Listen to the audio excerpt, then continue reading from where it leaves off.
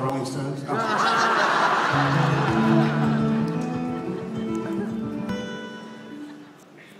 When I first moved to London from Australia in 1998,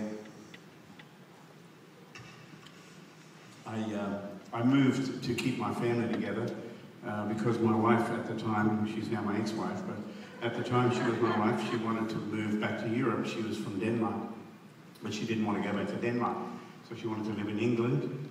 And so I said, okay, so we sold up our house in Australia, lost a lot of money on it, and I moved to a country where nobody knew me.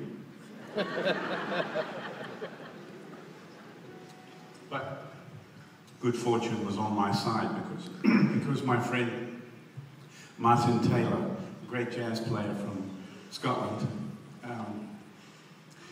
Martin had come to Australia many years before, and I had helped him out in my country, and so he had shown a video of me playing to Bill Wyman, the bass player from the Rolling Stones, and Bill had an album project he was working on with his band, the Rhythm Kings, and he rang me and he said, this is how Bill talks, you ready?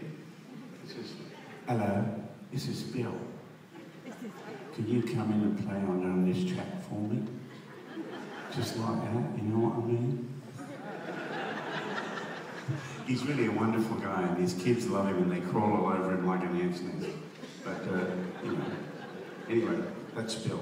Let me tell you, as a producer, it was wonderful working with him because I get in there and I'm trying to, you know, do the right thing and do the best job that I possibly can, you know. And I said, and what sort of thing do you want me to do in this track, Bill? And he just looked at me and he said, just don't play all over it. That's it. I said, okay, great. That's it. So I just played what I thought was musically correct, and he liked it. But the best part of that first day was, after he asked me to come in the studio, so I got up really early the next morning and got the train into central London and found my way to Chelsea. And I went to the studio and rang the buzzer, and the door opened, and there stood George Harrison.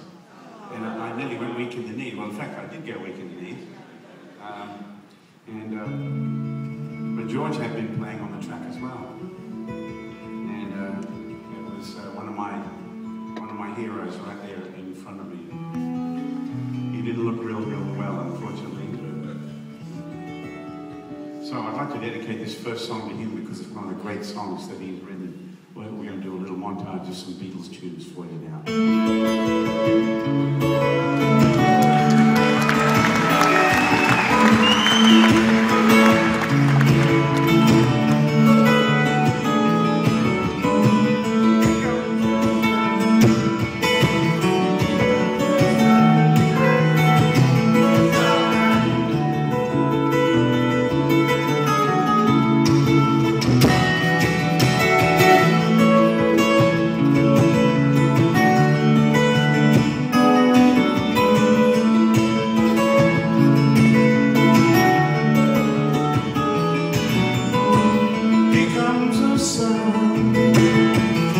Comes the sun and I say it's alright.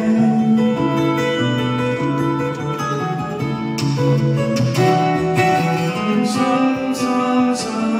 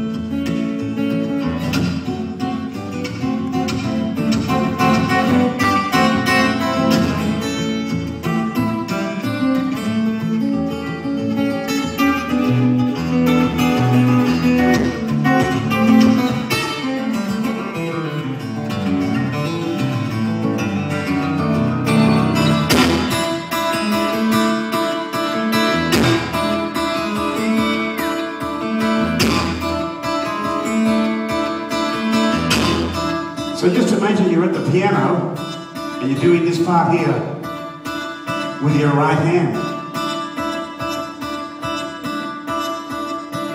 And now here comes your left.